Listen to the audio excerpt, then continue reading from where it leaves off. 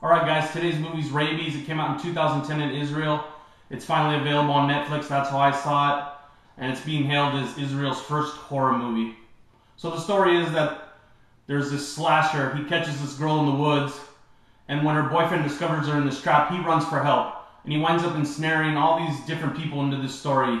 You have a couple of cops, 4 young adults, a park ranger, and the stories all wind up intertwining, and utter chaos ensues, and a lot of people wind up dying. What's really cool about this movie is that it doesn't follow any type of formula.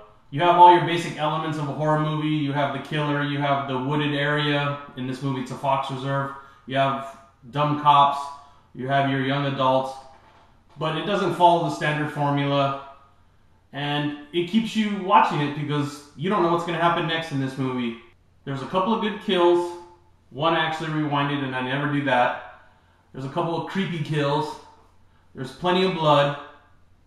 And if you wait till the very final scene, let the credits roll for, I think, a half a minute or so. Credits that cut back to one of the characters.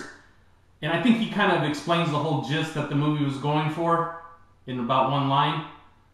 There was one major problem with this movie, and it kind of bugged me while I was watching it. Like I said, it ensnares you, you want to watch it. But one thing I kept thinking when I was watching this movie was, they had to push the story along somehow, and I thought some of the characters behaved out of character, or behaved totally irrational. I know some people in horror movies always act like that. That's what makes horror movies good. But in this movie, I thought they pushed it a little far, so the rating on this one's going to suffer. I'm going to give it 4 out of 5 stars, because it's an excellent movie. If you haven't seen it before, it's worth your time for at least one viewing. Alright, so if you like this review, or if you've seen the movie, tell me what you thought about it. Click like, comment below, all that stuff. You can always recommend a movie that you want me to see. I take recommendations, so